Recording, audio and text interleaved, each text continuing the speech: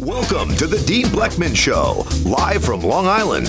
Free-flowing talk with a charismatic, down-to-earth host. Join Dean as he interviews and chats freely with his guests, ranging from superstar athletes to politicians, industry titans, and everyday folk with fascinating life stories.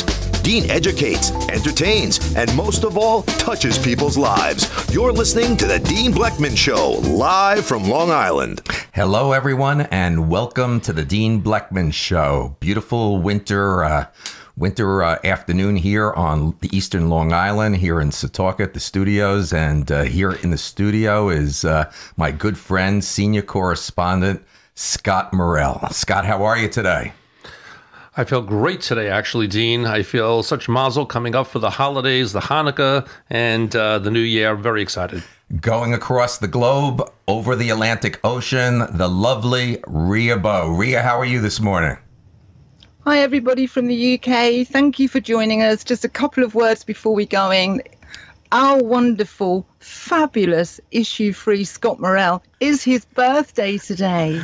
Oh, my goodness. So happy birthday, Scott. Happy birthday, Scott. Thank you. Also here in the studio is my dear friend, Rabbi Mendy Goldberg from Lubavitch Chabad in Coram, Long Island, New York. Rabbi Mendy Goldberg, thank you for being with us here on the Dean Bleckman Show.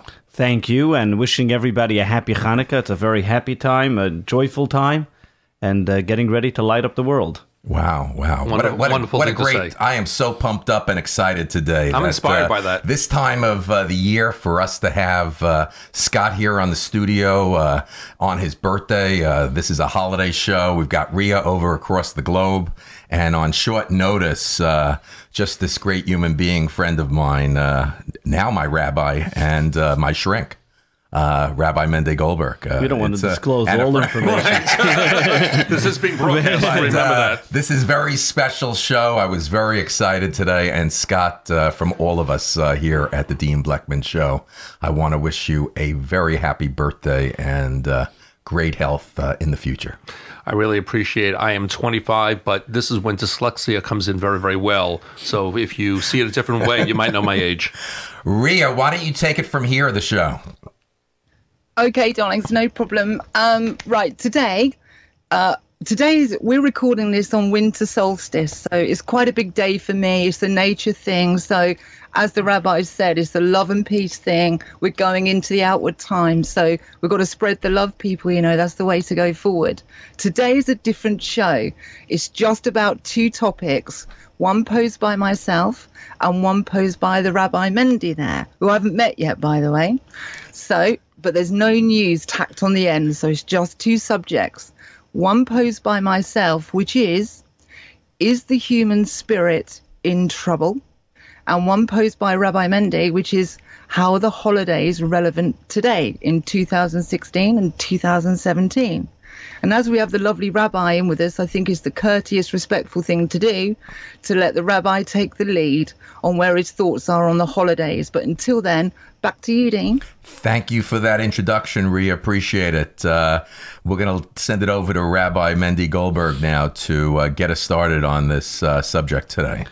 Okay, so thank you for giving me the lead here. It helps me say what I need to. Not everybody's saying, well, you know, taking my words away from me, right? Not only that, but you've got a huge European audience there in Europe through Ria. And nice meeting you, Ria. I know we haven't met in person, but you're always welcome to fly across the Atlantic. We'll make time to meet. And everybody out there in Europe, the holidays for all of us, wherever we may be, are pertinent and applicable. But why I pose the question, how are they relevant, is because many times, especially from the Jewish holidays, pick any Jewish holiday, explain it to a child, what do they say? Or not even to an adult. A Jewish holiday boils down to one phrase. There was a war, we won, let's party. Take it if it's Passover, if it's Hanukkah, if it's pick any holiday you want. That's what it boils down to. I'm not sure about Yom Kippur. Yom Kippur too is just the war between yourselves, the evil inclination and the godly inclination. That's very good. You know, it's the guy that once came to the psychologist and he wanted a group rate for his split personality. You know? Rabbi Mendy, we're off to a great start. it's always been the outset of the show to inspire, educate, and always have some humor. And it's not too often that I find a rabbi with a great sense of humor. Well, I found that in you when I met you. Well, you got to know that. Interesting you say that, because going back 2,000 years ago, when the Talmud was written, the Talmud states that there was a great rabbi by the name of Rabbah. And this fellow rabbi had a massive yeshiva in the city called Pumbedisa, today modern-day Iraq, where the way he started off his lectures was he would say a joke, and only then would he begin with the lecture. And why did he start off with a joke first was to wake people up. It's not like today. Sometimes the rabbi, once there was this rabbi giving a sermon, and this guy snoring really loud, so he calls over one of the people and the president, he says, go wake up the guy, he's snoring really loud. The president tells the rabbi, well, you put him to sleep, you wake him up. I got to ask Reba. I said Reba. I'm thinking of Reba. I'm thinking about the great rabbi Come On, Reba. You have her back to biblical times. She's only English. I wanted to send it back over to Rhea so far with what Rabbi Mendy's saying. Anything you want to say, Rhea? Feel free. Sorry, go on. No, I said feel free to interject. This is free flowing. Yeah, the way the system works, I can't interject very well because I'm coming over Skype, so it will just cut me out if anybody speaks. But it sounds great. Anything that wakes people up, I'm all for, Rabbi. Okay. How it works is I've got to tell everybody, as the host, I've got to tell everybody shut up and keep quiet so I could send it back over to Rhea. So that might happen from time to time. No worries. Okay. Right. It's a 90% banter. 10% we have to just say, Rhea, what do you think? So back to Hanukkah. What makes the holidays relevant? And it's very important because as Jewish people today living in America, we sometimes can't even identify, or even in Europe, wherever it may be, identify with what the Jewish people went through at that time. And just because they went through it 2,000 years ago doesn't mean that we have to celebrate it today. What's its relevance? And in fact, if we look a little bit deeper into the message that Hanukkah is telling us, and just to summarize it, the Hanukkah message is probably most pertinent in today's day and age. When looking around the world today, just look at the past 2 days, the tragedies that occurred from Berlin to Turkey, whether you agree or disagree with the politics that's going on in the world, everybody will agree that unfortunately evil is making its mark. Darkness is being a little more predominant than it was in previous times. And what the Hanukkah message tells us, if you notice, when we light the Hanukkah candles, it needs to be dark at night. You can't light the Hanukkah candle while it's light. It needs to be dark. Is because a little bit of light dispels much darkness. And when we as people, every single day in our life, increase, not just stay stagnant, but every single day light one more candle in our life, bringing more happiness, bringing more good, bringing more love, being whatever light represents, which is warmth, automatically that will dispel and get rid of all the darkness. The Jewish people in the time of the Greeks, they were a small army. There was over 40,000 Greek troops, while there were less than 10,000 Jewish troops to the greatest accounts of that we know of in historical reviews. And still in all, they were able to overcome the mighty Greeks who were then the superpower of the world. The small little minority of Jewish people was able to do that. Wow. The same idea is also today. We may think, well, look, there are thousands of evil people out there. They're destroying, they're destructive. How are we ever going to stop them? And the problem is that most of us think globally instead of thinking locally. It goes like the guy that wanted to change. He was on his way out to a World Peace Conference, and while he backed that out of his driveway, he smashed the car behind him, and they stopped him and said, where are you going? He says, I have no time for this. I'm going to a World Peace Conference. You got to first start with your own self, with your own home. And interesting, everything is by divine providence. Scott said it's his birthday today, and he's dyslexic of which age he may be. You know what? Judaism teaches us that a birthday is a time to celebrate. Why is it a time to celebrate? Because it's another day in your life. It's another year that God tells you, you matter. You're here for a reason. Wow. You lived another year because you got a purpose to do in this world. And every single day that we get older, every single day we are lighting another candle in this world, making this world better. And guess what? I can't do your job. You can't do my job. We can't do anybody else. We're all unique, special in our own way. That's why we all have our own birthday. And our birthday is a Rosh Hashanah, is our new year. Wow. It's our time for reflection, introspection, and saying, how am I going to continue lighting the candle? Wow! Every time I'm with this gentleman, I'm just reinvigorated with just energy, just tremendous energy. Ria, what do you think of so far? What Rabbi Mendy has to say? I love the positivity. It reminds me of what Gandhi said, and that was act local, think global.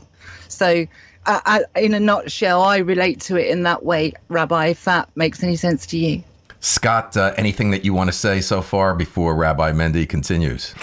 Yeah, that's a wonderful perspective how to look at it, and he might get me to go back to Shomer Shabbos after this episode. Ria, I just want to let you know that we almost started this show another half hour late.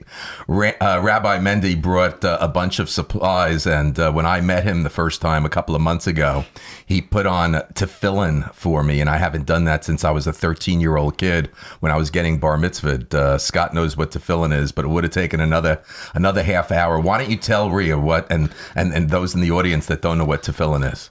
So, Ria, let me first of all tell you, a half hour, that's only Jewish time. It really only takes about 2 minutes. We're going to do it after the show here in the studio. We're going to put on tefillin, Scott and I. So what tefillin is, in fact, what's the reason why we take a moment every single morning as Jewish people? We take 3 times out of our 3 times during the day to pray. But we start off the day with putting on tefillin. Tefillin is, if you recall, I'm sure, Ria, you've seen a mezuzah, which is a scroll on every door. Every Jewish doorway has a scroll, which, at the doorway of their home, which protects the home and the people in the home while they're in the home, while they're out of the home. That same similar scroll that has selections from the Bible are placed into these leather boxes that we put on our arm by our muscle and we put on our head by our brains.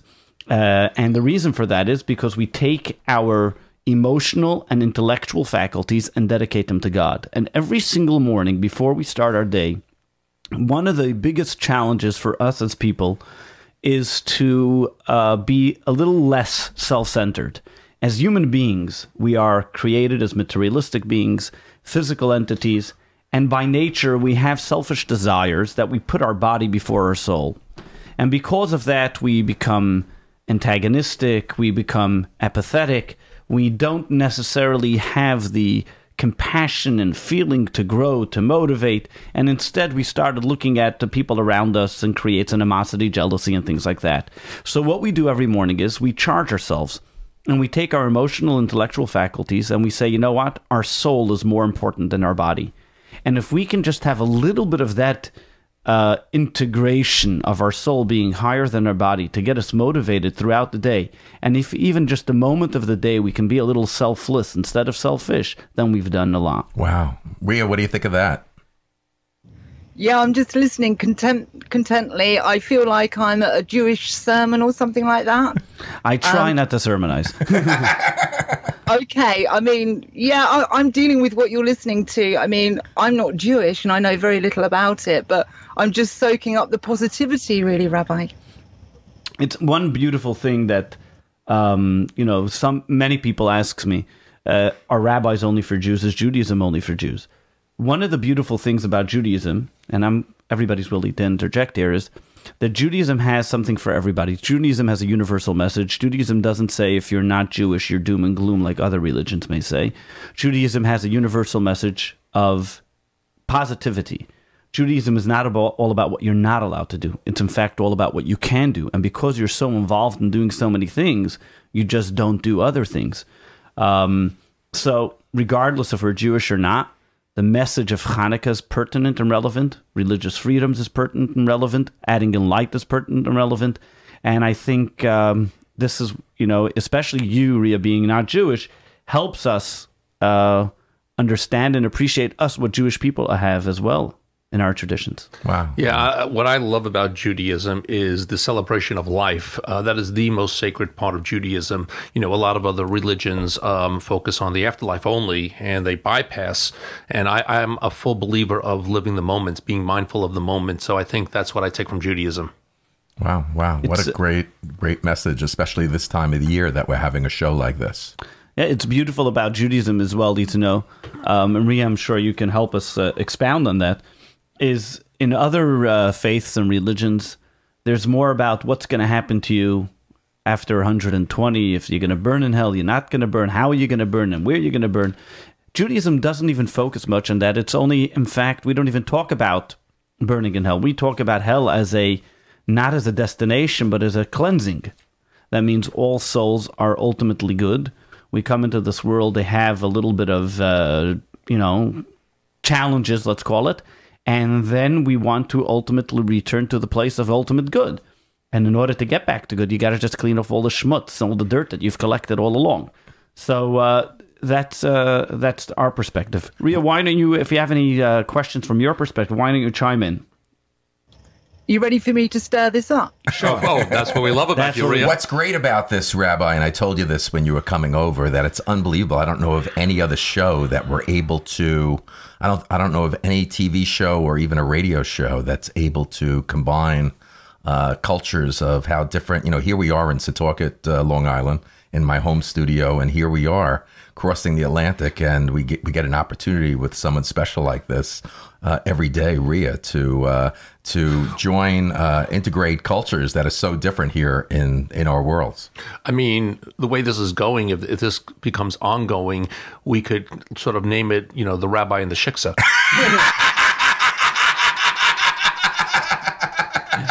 I don't think she knows what the Shiksa is. Ria, do you know what Shiksa is? I've got a guess, but go on, tell me. Go ahead, Scott. It's sort of it could be a flattering word for a very attractive non-Jewish lady. I would, yeah. Yeah, I guess that. I mean, perhaps that's where the word chick come from. I don't know. No, but I think Ria Bo's got a great is it Shainai Punim? Shaina Punim. She's got a great Shainai Punim, right? That's a pretty face. That's a pretty face, Ria. You got a beautiful face. Oh, you're very kind. But why don't you go ahead? Let's have you stir things up, Ria. Okay, here we go. Gently though, and for the good as well. So I have a question for the Rabbi. I listened to your statements, and they are inspiring. And I think I'm feeling the positivity which I would allow into my life any time. The question I have is, with all this positivity going on, why has the Jewish faith and Jewish people been persecuted so much? Great question. Great question, Ria. Great question. Anybody else want to take a shot at it? I think it may be, it's a test from Hashem. That we survived. That would be my only. I mean, Scott, you want to take a shot at it first before Rabbi Mendy does, or that was it? That was my shot. Okay. So Rabbi Mendy, why don't you? That's a great question. And you know what? I'll answer it in two ways. Go back to the 1940s, 1930s, when Jewish people were probably having the hardest time in this country. Who were the comedians at the time? Jackie Mason, Henny Youngman. Name any comedian. They were all Jewish.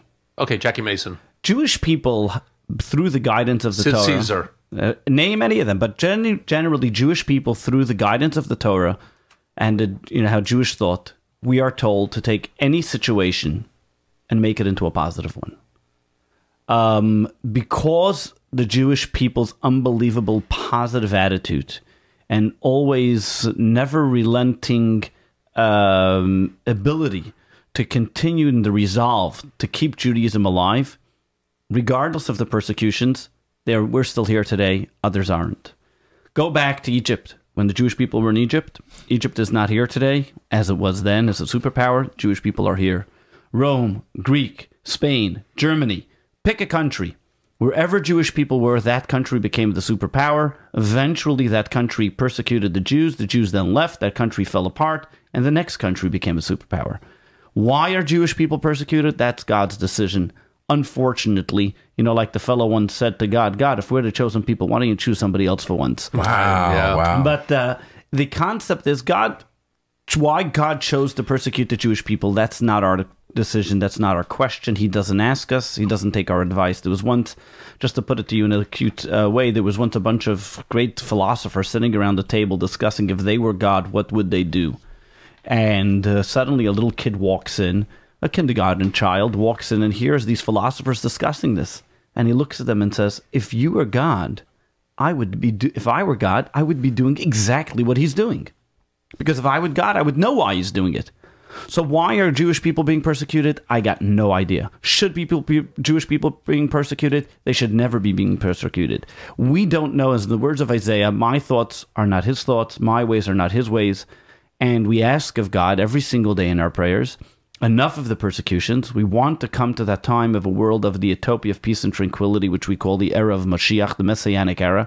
And we hope and pray for that any day.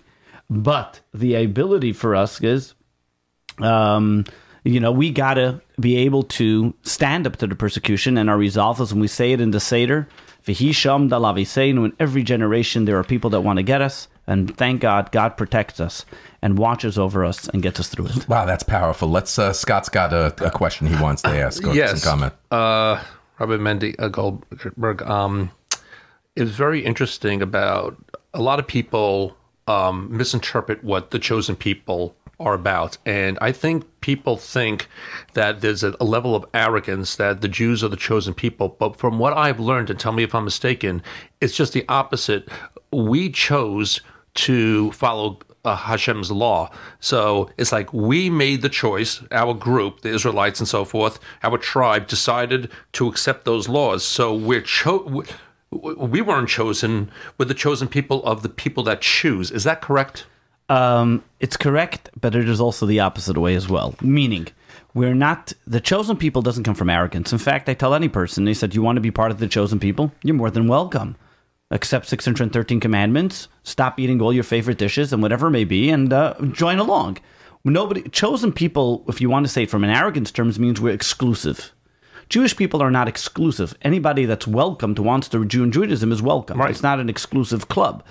Why we call the chosen people, and that even other faiths, Christians, Catholics, Muslims, even call Jewish people the chosen people, because going back, dating to the time of the Jewish people when they were in Egypt, even before, so with Abraham, Isaac, and Jacob, God chose the Jewish people out of the Egyptians and said, you I am taking out of Egypt, and I'm going to give you the Torah. Now, did he offer it to the other nations of the world? He did. They rejected it. And today they reject it flat outly. So, as the chosen people, it's not a question of arrogance, I'm better than you. We just have a separate set of laws. We're a different way of thinking. But every single person can create a relationship with God.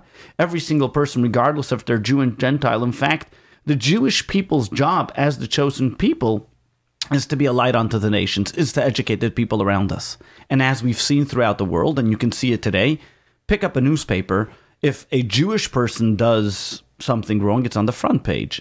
And they write, Jewish guy does A, B, and C. If a Gentile does it, it doesn't say, Gentile fellow that belongs to this and this church, and you'll find it maybe in page 7 if you're lucky, or something in an odd page in the bottom column that not that we're a question of anti-Semitism. It's just a question we're held to a higher standard. Mm. Why are we held to a higher standard?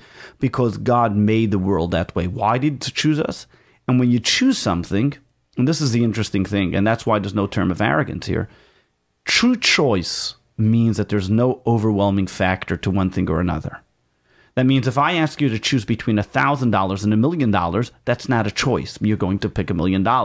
Choice means that everything's equal. When God chose the Jewish people, it wasn't because we were better. In fact, the angel said, why are you picking the Jewish people? They're just like anybody else. These serve idolatry, these serve idolatry. But God chose the Jewish people.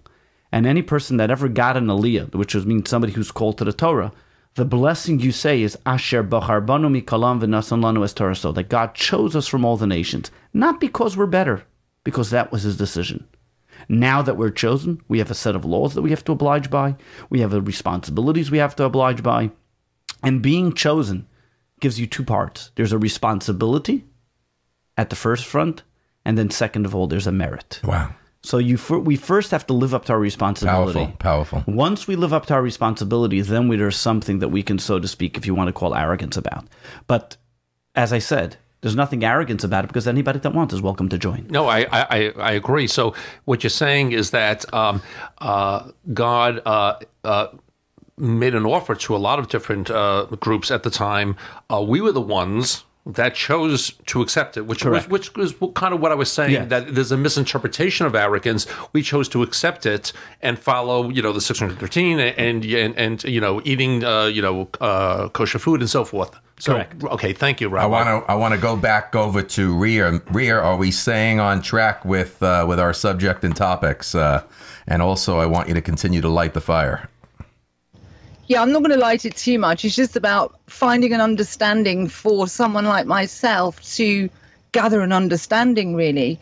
So is what I'm hearing is God chose Jewish people as the chosen ones, and people outside of the Jewish faith saw that as arrogant. So therefore you was persecuted. Is that correct? I can't say why we were persecuted. You can take any given time and age, anything Jewish people did. It's an interesting thing. If you look historically, why Jewish people were persecuted, there were many different people that tried to psychoanalyze why Jewish people were persecuted. And the bottom line is, there's no one factor that causes people to be persecuted. Ever since the beginning of age, just last week in the Torah, we read about Jacob and Esau, two brothers. Esau was considered the Gentile, Jacob the Jew. He wanted to kill his brother. Go a little bit further. The Jewish people are in Egypt. The Egyptians want to kill the Jews. The Jewish people come to the land of Israel. The Canaanites, the Amalekites, the Hirites, person wants to kill the Jews. And it was nothing to do. It was before anti-Semitism was made and before the concepts of Jewish people being successful, owning the banks and stock market and everything else. So the whole venture of Jewish people being persecuted because of their success there's no reason. As we go back, as I mentioned before, our ways are not God's ways. Our thoughts are not God's thoughts. Why things happen, we don't know. What we pray for, hope for, is a time of peace, tranquility, a messianic era, a time when there will be peace and tranquility for all, and when the persecutions will stop on all accounts. In fact, it's an interesting thing to talk about persecution of Jews, and I'm going to diverse a little bit and try to blend this a little more. The world today, the suffering that's going on in the world, just in the past 2 years, 500,000 people were killed in Syria. Terrible. Wow. Nobody says a beat about it. It's a funny thing. I mean, it's unfortunately funny or hilarious when you talk about the United Nations Security Council in the past 2 years put out, I think, 10, I don't know what they call them, but things against Israel. UN resolutions. UN resolutions, yes, against Israel. While not one mention, or even the oddest thing is the oddity of it that Syria is on the UN peace or something like Council. that. Peace Council, and they're the ones rebuking Israel for doing war crimes, which they're the most, according to all accounts. I think there was a British newspaper that wrote and did some investigation and said any type of army, the ones that are the most considerate to the people of their enemies is the Israeli army. So we live in an era of confusion, of absolute disarray. And that's what it is throughout the world. So persecution on all sides is a terrible thing. And that's why we as the Jewish people on the forefront pray for peace and tranquility for all humankind. It's not just for ourselves that we pray for. We pray for every individual. Well, that's what, Rhea, when I first met Rabbi Mendy Goldberg, what was unbelievable is it's the first time that I experienced that in a religion that everyone, not just Jews, but all people are welcome into Rabbi's home, into his congregation. It's just a beautiful thing. It's not just Jews. Yeah, what I do love about Judaism is very welcoming. It's non-exclusionary. It's matter of fact, when Rabbi Mendy, when you were talking about the atrocities in Aleppo, Syria, it doesn't make the front pages because they do it because it's the way Jews treat people in general. They've been taking in thousands of Aleppo refugees that have been injured into hospitals in the Golan Heights, Galilee area, and you don't even hear about it. Right? Am I correct? Yes. The amount Israel set up hospitals right outside in the Golan Heights and treating Syrian people, refugees that are coming across the border. Think about it also. Anytime there's a tragedy that happens around the world, you name it, in Indonesia, Bosnia, who knows what, the first ones to send medics to help people is the Israeli team that sets up, and whether it was in Haiti, wherever it may be. And guess what? Are they still going to hate us? They're still going to hate us. And that's what we got to do. I'm going back to Rhea, your question. what's the reason for persecution? There is no reason for persecution. Nobody can ever justify persecution, regardless on whatever race, people, or humankind they can be. So, okay, can I intervene? Let's send it back over to Rhea. Yeah. Go ahead, Rhea. Question: can you get women rabbis? Very good question. It's a great question. I think it's a denomination question, but I would like to hear from Rabbi Mendy. I'm going to answer that question in many different ways. I'll answer the question like a Jew answers the question. What's a rabbi? I have no idea. I'm just curious to how the hierarchy works. Okay. Oh, that's good. So That's a great she doesn't know question. she doesn't know what a rabbi is, and she wants to know, can you have a woman rabbi? Okay, very good. So very good question. So I'm going to give you a little bit of a historic and maybe a little controversial here, because there's nothing more exciting than controversial.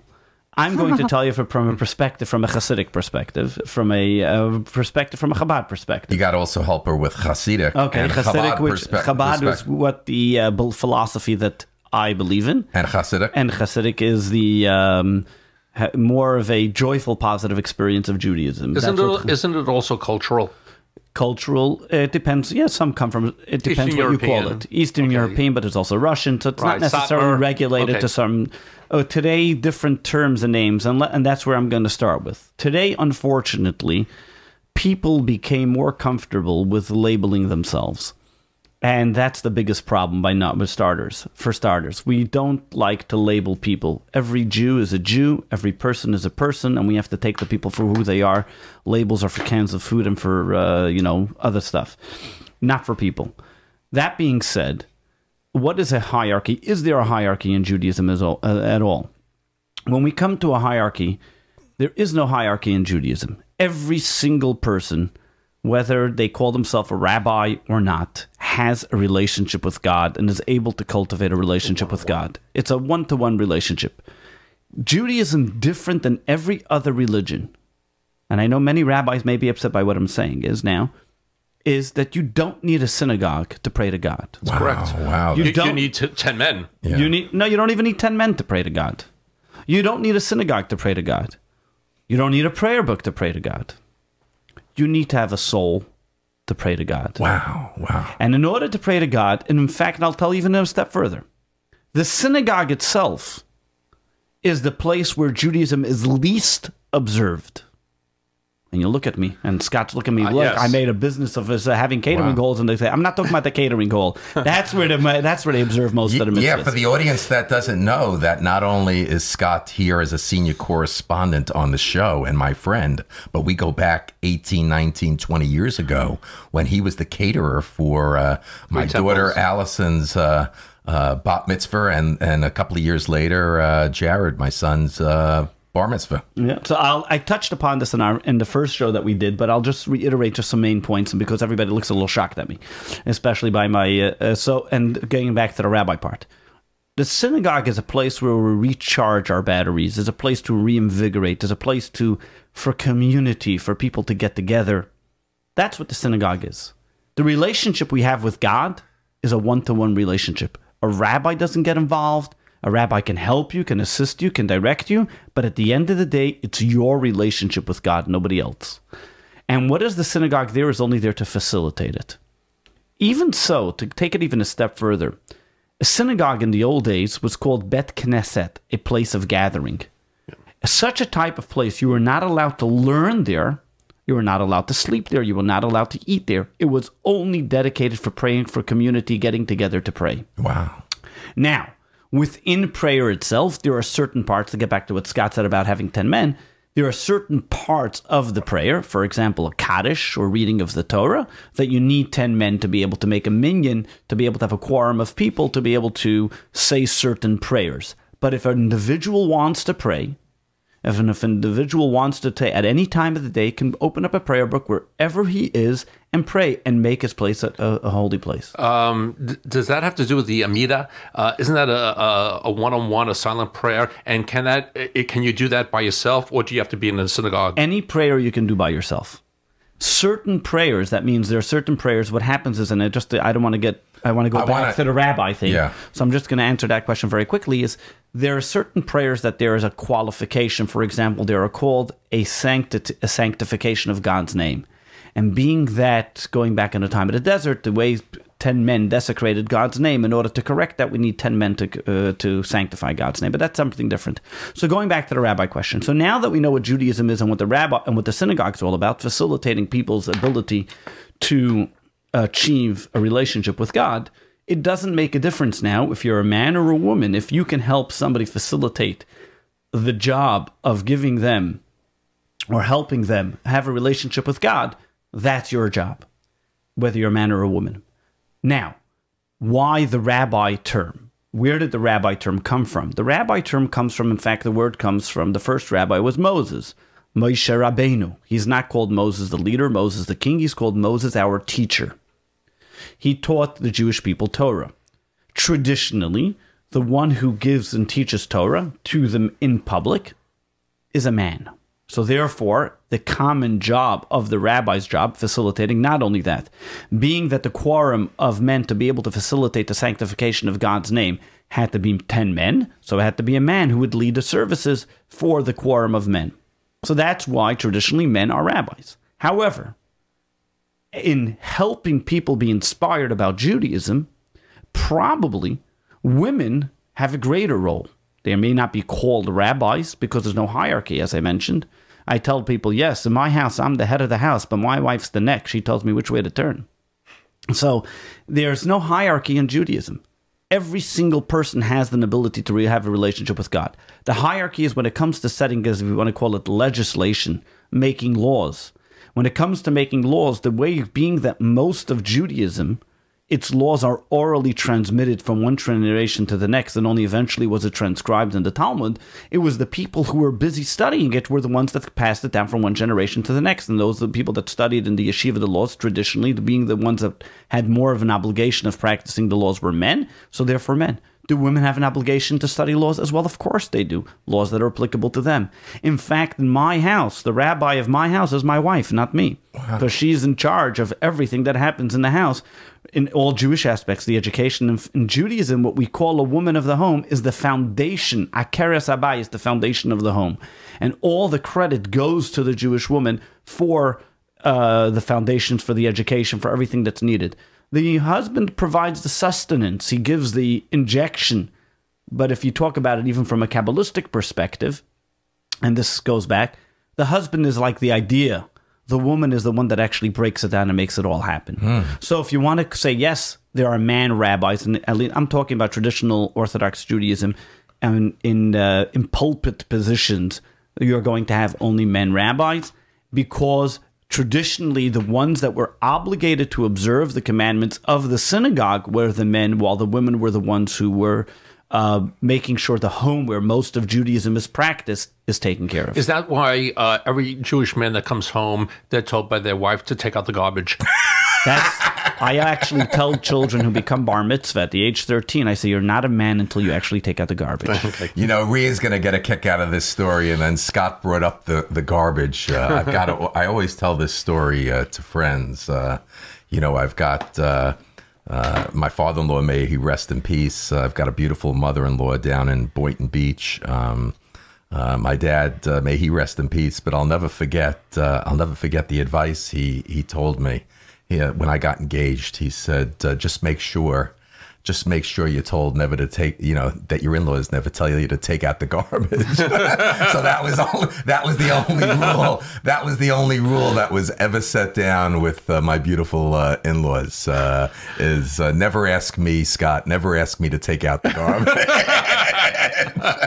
Rhea, I hope you enjoyed that one, huh?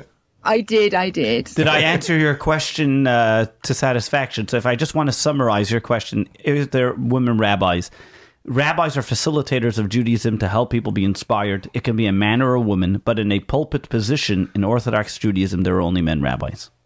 So no women rabbis, as it were, within that sort of high. So I couldn't become a rabbi. You can become a facilitator of teaching Judaism to people.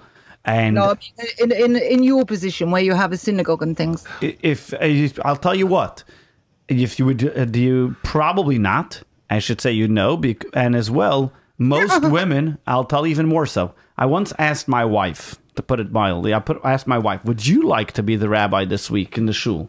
She says, not at all. I'm very happy not having to put on the tallis, not having to lead the services. I'll sit on my side, read my siddur, and pray to God silently. I'm doing just fine. Right. Once people actually enjoy, and I'm not going to talk for the women because I'm not a woman, but and I'm sure there are many women that like to have a pulpit position, even within Orthodox Judaism. But most cases, when we learn and appreciate and value the relationship we have with God, that we don't need a hierarchy, and as I said, many rabbis will be upset because I'm taking away a lot of rabbis' job here, is because the rabbi's job is not to give sermons. The rabbi's job is not to stand up there and be a hierarchy and scream from the pulpit. The rabbi's job is to inspire. The rabbi's job is to facilitate. The rabbi's job is to help the individual have a relationship with God.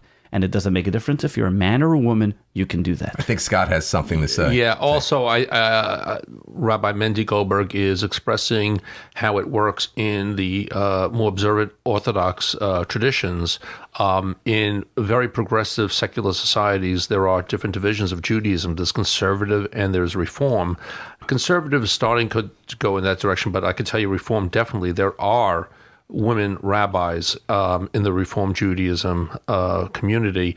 And I think the reason is because if you're Reform, you really don't take the Torah literally. It's more spiritually.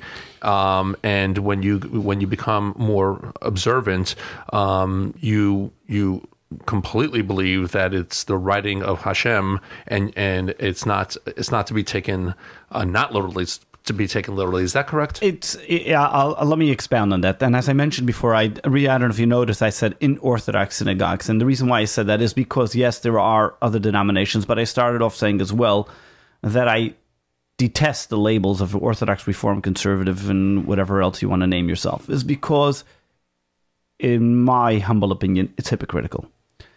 If we're a Jew, and Judaism is for every single person the same. Something which is true is consistent and doesn't change.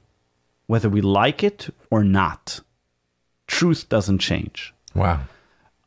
Whether I choose to observe all of it, that's my personal decision. Whether I can observe all of it, that's also my personal decision. But the truth doesn't change. So Judaism, the way it is 2,000 years ago, and that's why going back to our original question that we started today, how is Hanukkah relevant today in 2016, is the same way it was relevant 2,000 years ago. Judaism is relevant every single day, doesn't change regardless who it is. Now, people can choose to be part of conservative reform or Orthodox. The world is free choice. But we have to remember, it's all about the same message. It's all about the truth.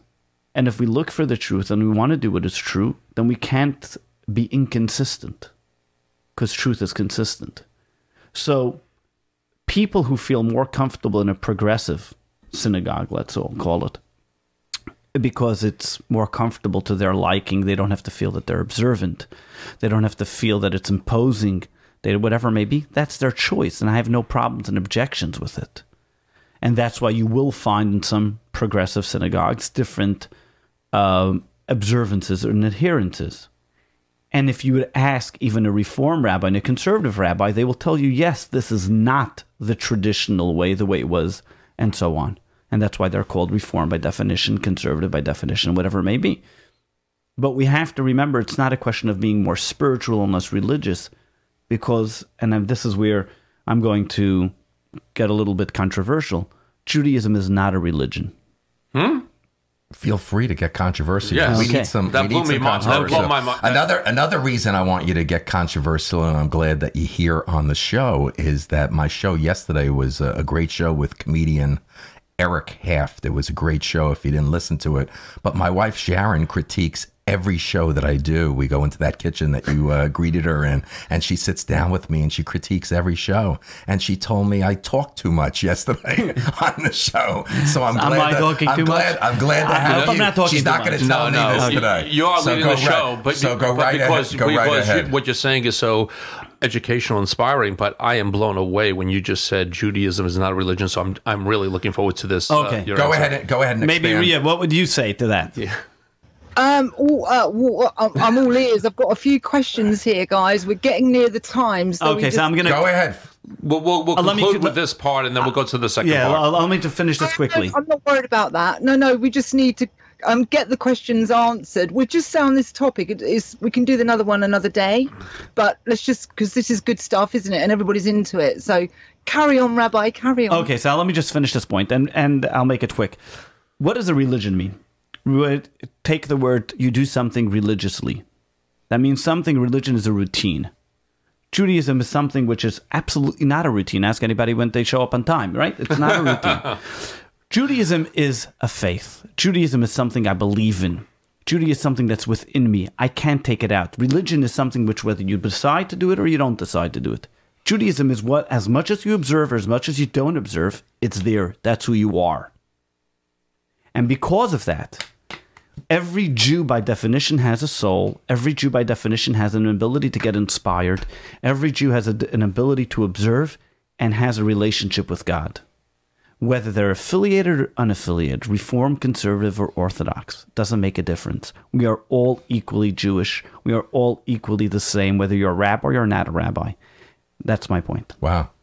Fascinating. Rhea, going back over to you, I want you to chime in, but I just want to share with you, you keep hearing the word of Judaism, Orthodox, being said. And back when I was 13 years of age, I was bar mitzvahed. My service was in a beautiful Orthodox temple on Long Island.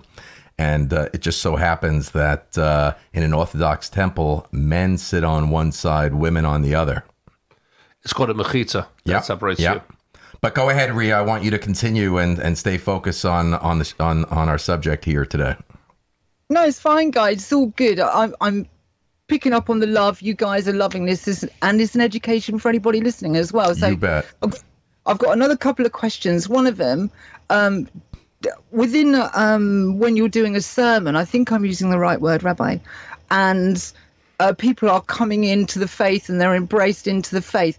How does the religion or yourself look at sexuality? Do you embrace gay people? Is it a problem? Can two gay people just rock in the synagogue and pray with you, or how does that work? Great questions, Rhea. Great question. Go ahead, Rabbi. Great question. Well, in general, in our synagogue, I can talk for my synagogue, and I can't talk for any other synagogue around the world. There is no litmus test for somebody to come into the synagogue. Nobody asks you any quiz or question, how much you do observe, what you do believe, whose hand you want to hold, and everything else. You can walk into synagogue as long as you're not disruptive, as I mean disruptive and disturbing. You can define what disruptive means. But as long as a person's willing to pray and interested in praying, we don't ask a person what they believe in, how they observe, and what they do in their home. However, and this is the big but, we don't condone something which is negated by the Torah. In the book of Leviticus, it clearly states, one man shall not lay with another man. Is that my first question when a person walks and say, are you gay or not? Doesn't make a difference. Do I embrace a person that's gay and say, yes? Every person has challenges, whatever it may be. If that's their choices in life, that's their choice. I don't ask a person if they eat pork before they walk in. I don't ask a person if they stole before they walk in. I don't ask any person whatever it may be. It's not my decision. I'm not here to judge them. That's between them and God. If a person walks into a synagogue and wants to learn about Judaism, it doesn't make a difference to me if their sexual orientation. I am there to teach them. Wow. Rhea, some more questions. So in the Orthodox, it's a no-no, but you're okay with it? It's not a question in the Orthodox. Now, if a gay couple comes to me and asks me, can I marry them? Right. Then I will not, because I cannot sanction something which is against the Torah. So I will accept people, which is I can accept a person for who they are, even though they have differences. That means the same way a person who may not observe any of the other laws in the Torah, I cannot, for example, if a person doesn't have a kosher home, you know what kosher is, right, Rhea? Yeah, no, I So do, if a person doesn't have a kosher home, I can't eat in their home. I can't condone that. The same thing is also if a person has a sexual orientation that I cannot condone. I can't wed them. I can't officiate at their ceremony. I'll tell you even more so. If a person cremates their loved one, I can't officiate at their funeral. Wow. Because it's against the Torah. And that's getting more prevalent. And Cremation's so there getting more are prevalent. certain things as a standard of a rabbi, I cannot condone certain acts. But can I offer my condolences? Can I be there for them? Of course, I have and I will. Wow, that's great. There's also a secondary part of this. Let's say there's an Orthodox Jew who's wearing a yarmulke and he's walking down the street in Queens and he passes a McDonald's and he just wants a glass of water from the tap in a paper cup. They really can't do that because there's something called Morat Zion. And when that person comes out, other observant Jews will look and says, "Did he just get a Big Mac?" Am I right with that? Is that a belief? It's not only when it comes to McDonald's. It doesn't have to be in Queens. It can be even in a place where nobody sees you, even in your own room. For example, you as a caterer can know that if you're a kosher caterer and you're serving coffee after a meat event, you need to put the bottle of the almond milk or soy milk or whatever you're putting out, even though you have a rabbinic supervision and even though you know you're a kosher caterer, and nobody's going to accuse you that you're putting regular milk out. The reason is because anytime we do something which may look a little, we don't want to give off a false impression of what we're doing. Right. Judaism is very careful with making sure that I'll give you a little example. When I go to the store and I get something, now there's a new ready fad that they don't give you shopping bags. But years ago, everybody got a shopping bag when you left the store, even if you were buying something small. Sure. And I always made sure to take a shopping bag. That nobody should even think that I just shoplifted. Okay. You know, it doesn't, maybe because I come from Brooklyn, so it's my culture, or it's all of a sudden I see shoplifters. But the concept is that we always have to make sure we are giving off the best positive impression to people around us. So that's Morat Zion in a way. Correct. Okay, Let's go back over to Ria. Ria, some more questions, please. Okay, no problem. Thanks for answering that, Rabbi. Next one, bit comical, but I've got to ask it, okay? What's with the circumcision thing? Why are you chopping bits? I knew that was going to come up. I went to Vegas and made a bet on that. Ria's just warming up, by the way. Ria. Yeah, she's just... This is only the start. Ria, I'm going to tell you a story, but it's not directed at you. Okay? A fellow comes to the IRS. You know what the IRS, they have that in England, right? Yeah, I'm pretty good with your culture, Rabbi, but just not the Jewish thing. No, the IRS. Well, okay, she knows with what money. the IRS She's great. You know what the IRS okay, stands so the for, IRS right? came to do the Internal Revenue Service, came to do an audit on a synagogue. And he calls in the rabbi and starts questioning the rabbi about everything that's there. So he asks him, let me ask you about those candles that you have lighting. Yeah, where do you get them? What do you do with them? He says, what happens with the candles? They melt, the wax comes all out on the bottom. What do you do with it? He says, well, we melt it back together and we make it a new candle. Then he goes around and he finds something else. The pages that fall out of the prayer books, what do you do with those? Oh, we bind them together and we make new ones. And then every little thing he was going on and on about. Finally, the IRS fellow says, let me ask you, by the circumcisions, the foreskin that comes off, what do you do with those? The rabbi looks at the IRS agent and says, we send them to Washington and we get back people like you. That is great. That is the best joke I've ever heard. That was good, Rabbi. Ria, you got some great material to use over there if you want to do stand-up comedy in Europe. So I wish I had a snare drum and a cymbal. That was good. That was a good one. So where does circumcision come from? Abraham, the first Jew, when he was 99 years old, if you're wondering about circumcision, he had to circumcise himself at 99 years old. God came to him and told him, circumcise yourself. That's what makes you a Jew. God bless him. Abraham did it. Some bad visuals, I've got to say. Yes. Okay. At that point, God said that every Jewish male at age 8 years old should circumcise themselves. Now, why is the obligation of circumcision? Why at 8 days? So here are a few points.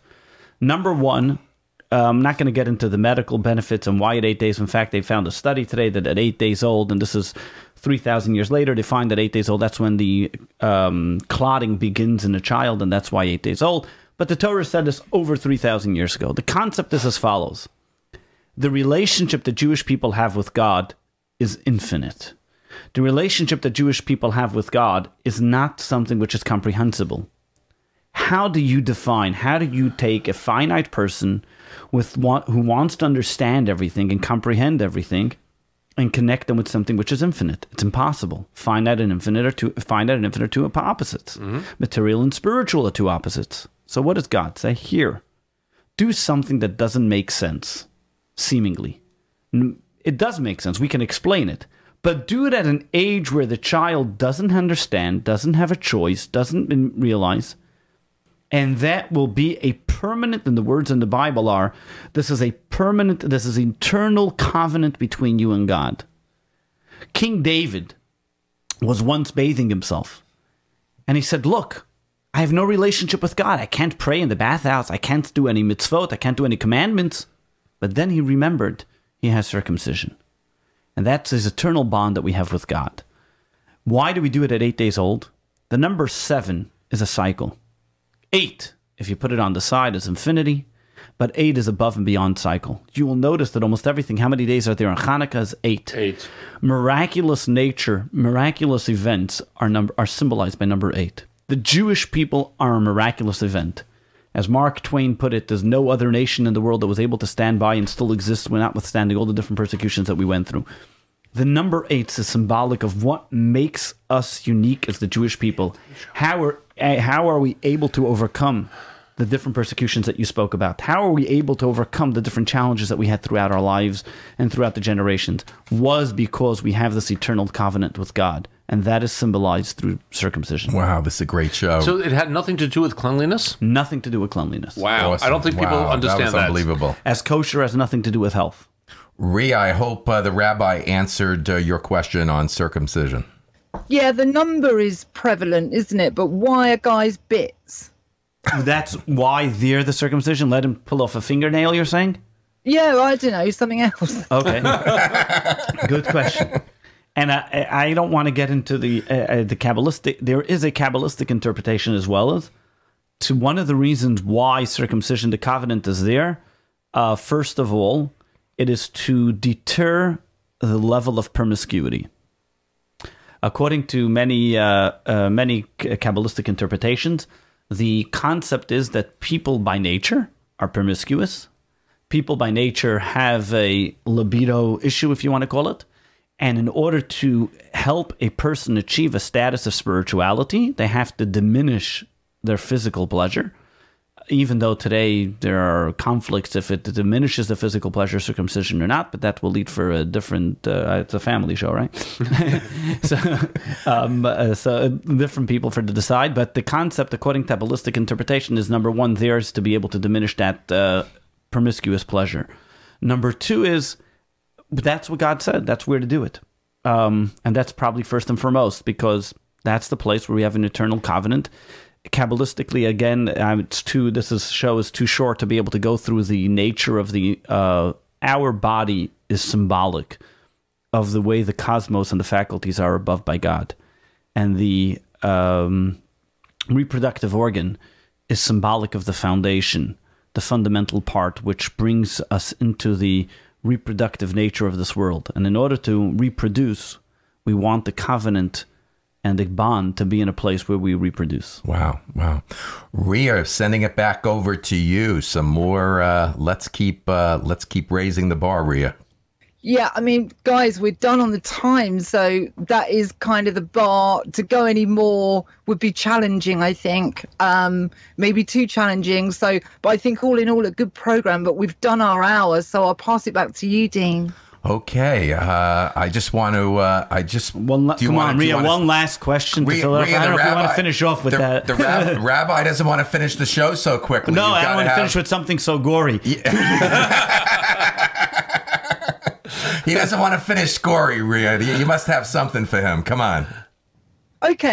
So let's, as an absolute novice onlooker, and I'm listening to Rabbi Mendy, and I'm taking it all on board. And what will I go away with, in all honesty? That women know their place within the religion and accept this, but cannot fit within a supposedly non-hierarchical affair that carries a parapet and symbolism, etc. If you're gay, is kind of a no-no, so you can't go there. And all in all, the positivity is overwhelming. I get the circumcision thing a bit more, so that's quite good. And that is probably what I'll go away from it. And most of all, the positivity that comes with it, I guess. But I have, Sorry, go on. One at a time. Let Rabbi Mendy speak, and then Scott, you could speak. So let me finish and actually explain two of those things that you mentioned for. In February, there's going to be a conference of over 2,000 women from around the world that are come together, and they are called the shluchos, the rabbis' wives, or the rebbitzins. I don't know what you want to call them in English, but the rebbitzins from around the world that come together, who run and operate Chabad houses and synagogues around the world. You will ask any person who walks into the synagogue who's the dominating figure in the synagogue is probably the rebbitzin, not the rabbi. So though you may say the rabbi is the one that actually gives the sermon and may be doing the fundraising, whatever it may be, the actual, and when you talk about hierarchy, in Judaism, on the contrary, and that's where I just wanted to correct you, just because they don't have a pulpit position, and I think sometimes a pulpit position is demeaning a person to that all he is can give a sermon.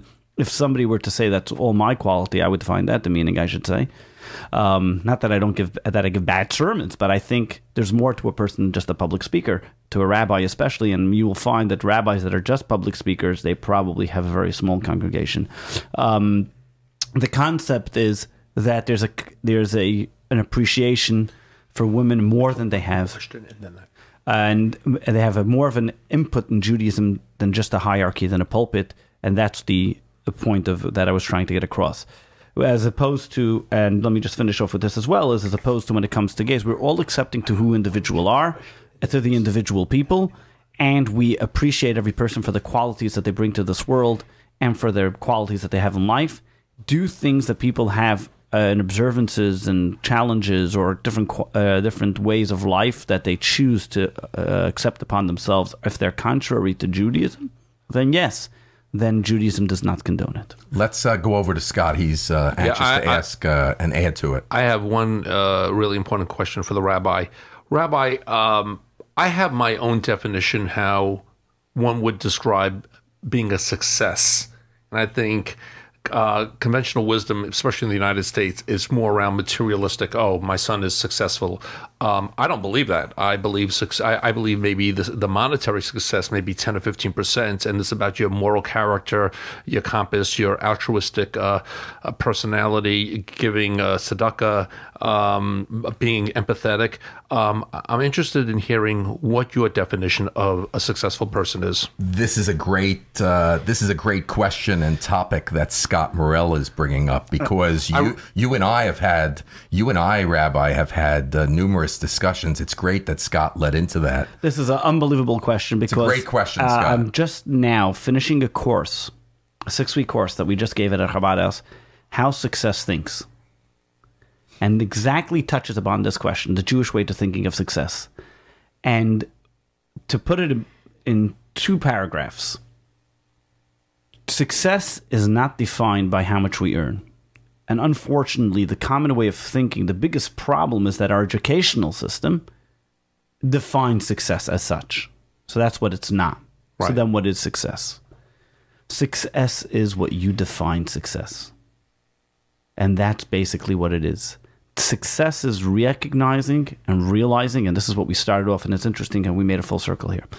Success is recognizing and realizing that God gave you a signature strength that there's nobody else in the world that has, and you use it to its best. Wow. That is success. But it has to be for good things. You can't be successful for evil things. God didn't give any person a signature strength for evil. Okay. Impossible. There's no such thing. Okay. Even the greatest, the worst of all people. Okay.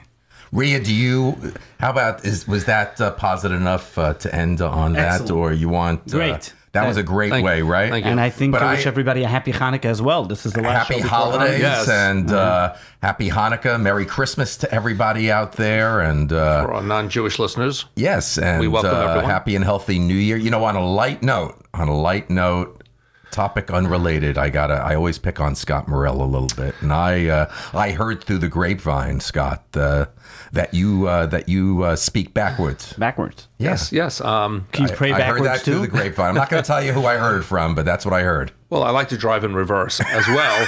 That's why I got that accident a few weeks ago. I do know one thing. I contacted our friend and senior correspondent there in the lovely Rhea Bow, and I told her first thing this morning, there's no calls coming in from Scott, no text messages, no catastrophes, no drama. That it came in just in a great way today into the studio, and what a great show we had. I think that's why he was a caterer, because he always wanted to start with the kiddush first. That's great. That's very funny. Funny. That's great. Does Rhea know what a kiddush is, though? Rabbi, why don't you tell Rhea what a kiddush is? A kiddush is compared to the wafer and crackers they give it. It's a collation after the service. Jews like to eat after they pray. So, Scott, you speak backwards. Yeah, just give me a word. Any word. Just simple. Let's start with Hanukkah. No. Love. Eval. Just give me your name. Dean. Dean Bleckman. Dean Bleckman. Okay, now that sounds like a Jewish name, but I'm going to make it worse. I'm going to say it backwards, and it actually becomes more Jewish, so you can't get out of it. So Dean Bleckman is Nem Chelb Naid. Now, I could speak full black backwards without looking at anything because I have this photographic memory, and it works very well when I'm with two of my friends that also speak backwards. It's not going to define my career. I'm not going to go up the ladder of success with backwards, but it's one of my odd traits. I could say anything backwards in a moment's notice. Wow. Rabbi, Rhea, you want to test Scott? Give me a normal word. Don't say... Rhea, give Scott 1 or 2 words. Okay, here's one. Scott, Volve. Avlov. Go ahead again, Rhea. Rhea Bay. Oh, that's easy. Wob our ear. Rabbi? Don't you Jewish? Because that's a tougher one. I wanted Kiddush. Kiddush is easy. Shaddik. and it's a lot of fun. Cholent. Oh, God. Tanoloch. And Cholent is wonderful. And Kishka. Wow. Now, that is the most Jewish word you could possibly get forwards. Kishka is akshik. So it's just a strange trait I have. I thought the audience would like to know that I'm not completely normal. I'll tell you what, it's not necessarily not complete normal. I'll just finish off with this, and very interesting, because Scott said success is how you are generous and tzedakah and so on. There's one word in Hebrew, there's some words in English you have like mom, dad, that can be, I forgot both the word, ways. That can be read both ways. In Hebrew, one of the words that can be read both ways is v'natnu, and you will give. Wow. What God says is when one gives, they automatically get back. Wow. So one for a recipe for success that Scott mentioned before is being generous. Any person that's generous, God's generous with them. And especially as we're now by the holiday season and Hanukkah is coming up, remember that when we help a person that's less fortunate or helping people celebrate the holidays, it goes both ways. But we give not to get back. We don't give to get back. But we can get back, but that's not the primary motive. It's not the primary motive, but it's an automatic reciprocation. Oh, that's nice to know. In fact, you will find yourselves, and I tell this to people who are feeling down and depressed, if you're ever feeling down, go out and help somebody. That's a great thing. Wow. And you'll always feel good about it. And I know in Jewish culture, you're supposed to give back 10% of your income. Am I correct about that? Okay. Yeah. We'll have another one for that. Wow. Okay. Rhea, All right, this was great. Before I close the show, anything else that you want to say, Rhea? No, we're good to go. It's been a lovely show, an education. Lovely to have you on, Rabbi. Thank you so much for coming in. And the lovely listeners, I hope you enjoy it and enjoy your holidays. Back to you, Dean. Thank you, Rhea. Same here, and I'm looking forward to meeting you in person one day. Yeah, well, Rhea, as always, I want to thank you very much for being on the show and everything that you do. So thank you again. Scott, as always, thank you for your participation and really appreciate it. Thank you. Okay.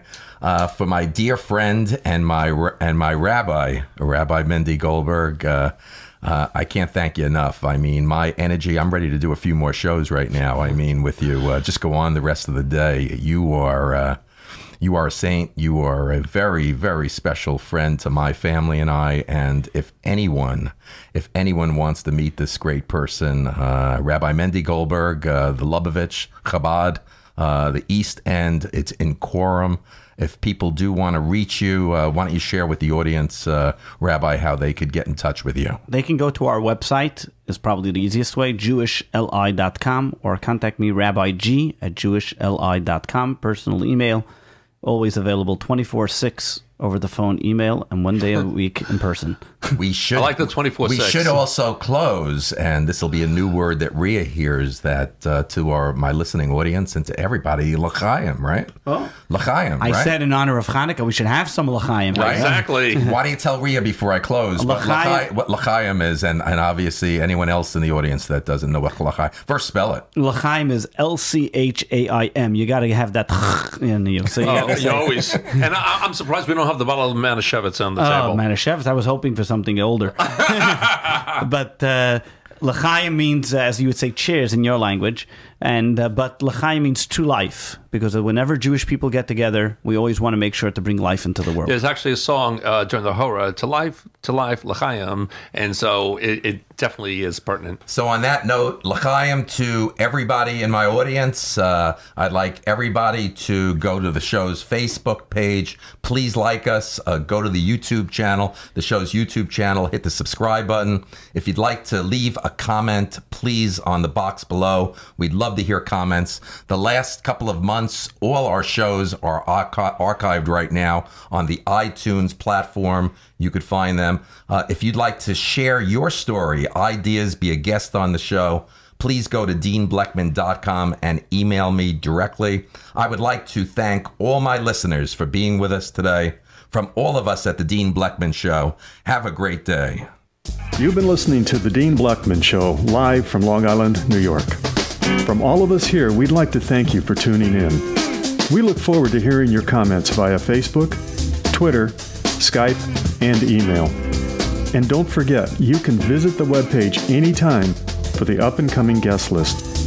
From all of us here, have a good evening.